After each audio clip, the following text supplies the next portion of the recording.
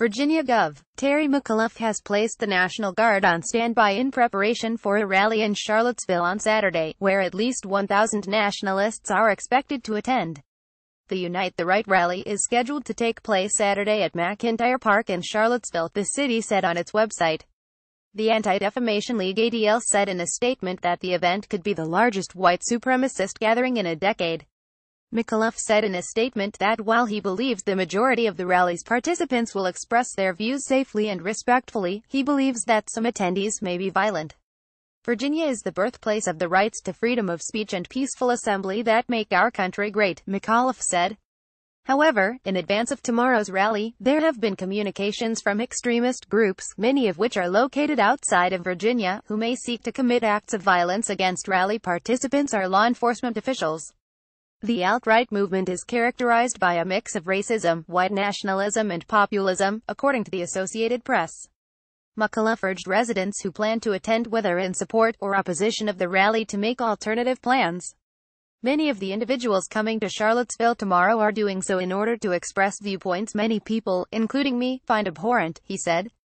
As long as that expression is peaceful, that is their right. But it is also the right of every American to deny those ideas more attention than they deserve.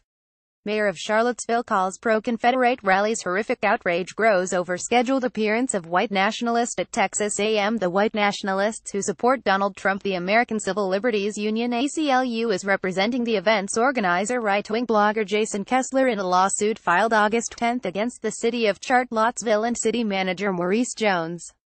The suit claims that Kessler's First Amendment and constitutional rights were violated because on August 7, city officials initially tried to revoke his original event permit, and then changed the location of the event.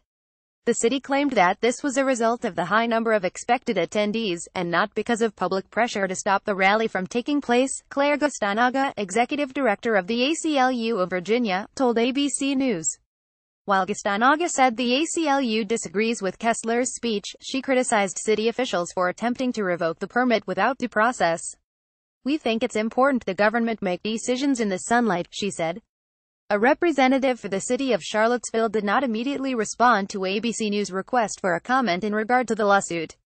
The rally is expected to draw at least 1,000 participants, according to an affidavit from Charlottesville Police Chief Al Thomas, which was provided to ABC News from the ACLU. Emancipation Park, the original event location, would have been unable to accommodate a peaceful crowd safely, Jones said in an affidavit. "There is no doubt that Mr. Kessler has a First Amendment right to hold a demonstration and to express his views," the city manager wrote in a statement on August 7.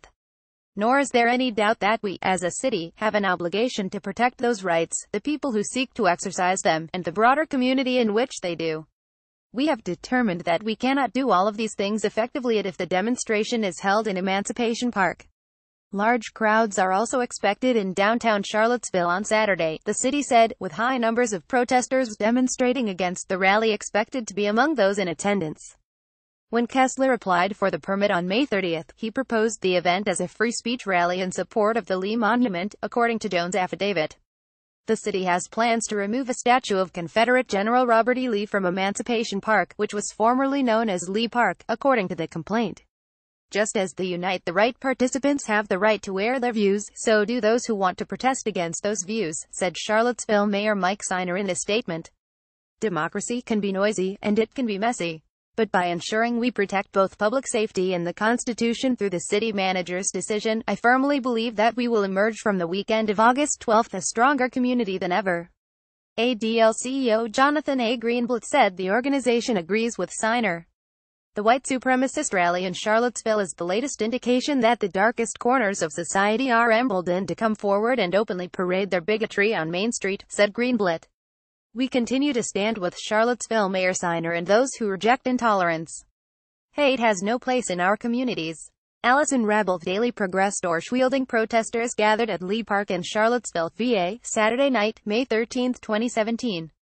On May 13, noted white nationalist Richard Spencer led protesters with torches in a Charlottesville rally against the planned removal of Confederate statues in the city.